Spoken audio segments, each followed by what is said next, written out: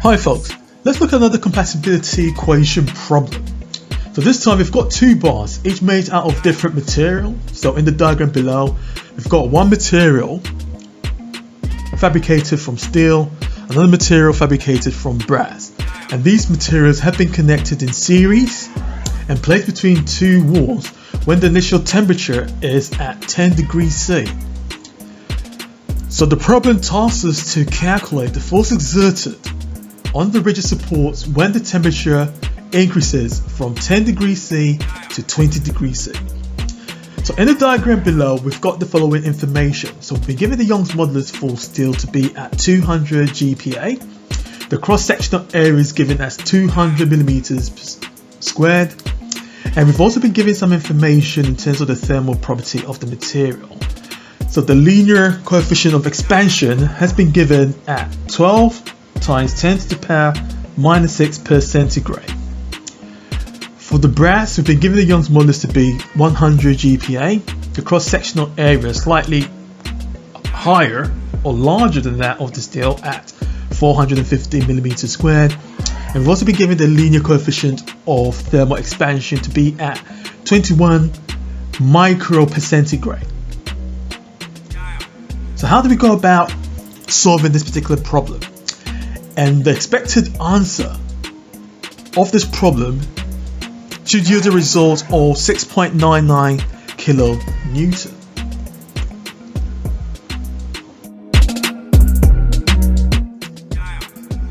So I've provided further diagrams to characterize the problem that we need to solve.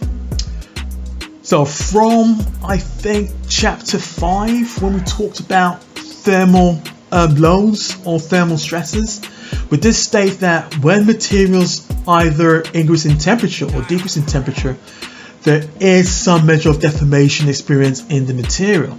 So in this instance, we're having thermal expansion due to the increase in temperature. Thus, the brass and the steel will be extending linearly. As a result, there is that possibility of that measure of extension eating or breaking or penetrating into the wall.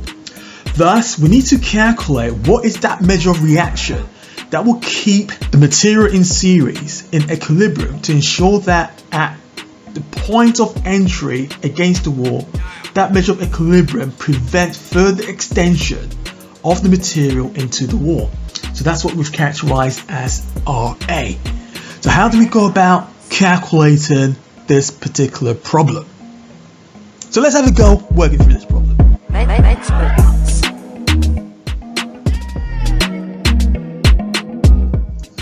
So this is a very quick summary of what we just calculated. So to calculate the extension delta I is equal to alpha times delta theta times Li. So the coefficient of linear expansion is characterized by alpha. The temperature differential is characterized by alpha theta, or you can characterize it by alpha T. And the original length per material or per component of the composite is characterized by L subscript I. So what we're going to do is we're going to calculate the extension in each individual component of the composite.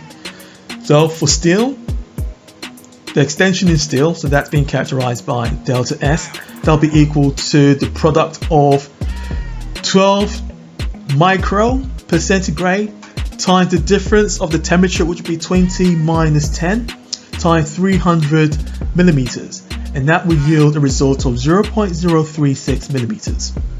We do likewise for the brass section.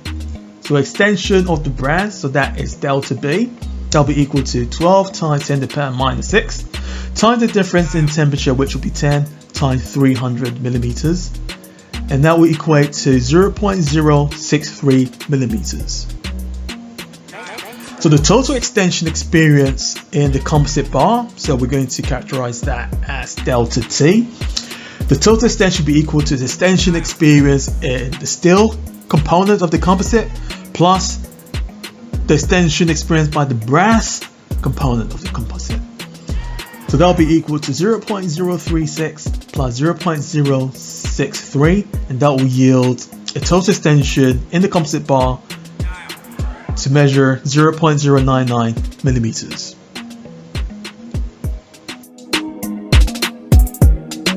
So for us to calculate the measure of the force that's going to counter the extension experienced by the composite, we're going to be using the axial deflection formula. So to determine RW, so that is basically the reaction from the wall. We've already seen this formula before. So axial deflection, so that deflection is equal to the internal force, so the internal force is N times the original length divided by the product of the cross-sectional area per segment times its Young's modulus.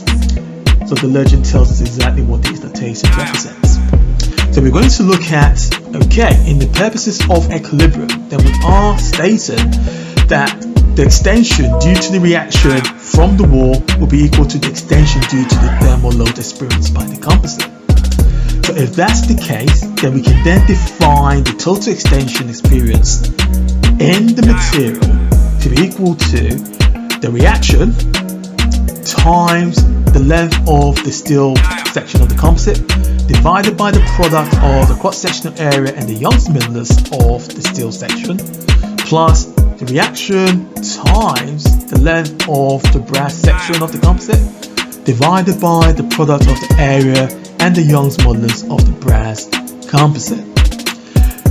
So since RW is common for steel and is common for the brass, then we can factorize RW from the expression to have RW is equal to delta T is equal to RW times into bracket the ratio of the length to the product of the area and Young's modulus for steel plus the ratio of the length of the brass to the product of the area times the Young's modulus for brass.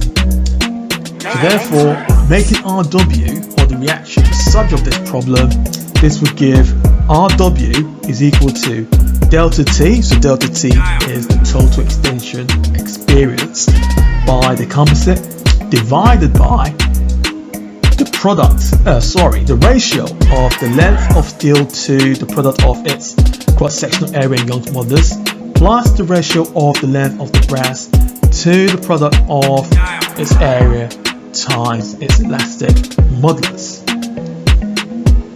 So by substituting the known variable, so we calculated the total extension of the composite to be 0.099. The length of the steel segment is given as 300 millimeters. The area 200 millimeters squared, and the Young's modulus given as 200 kilonewton per millimeter squared. And this likewise for the brass section, so the length is given as 300 in the problem. The cross-sectional area is given as 450 millimeters squared, and the Young's modulus is given as 100 times 10 to the power 3 Newton per millimeter squared. So by doing the needed computation, that yields a total force of 6,988.22 newtons, which is approximately 6.99 kilonewtons. And there we have it.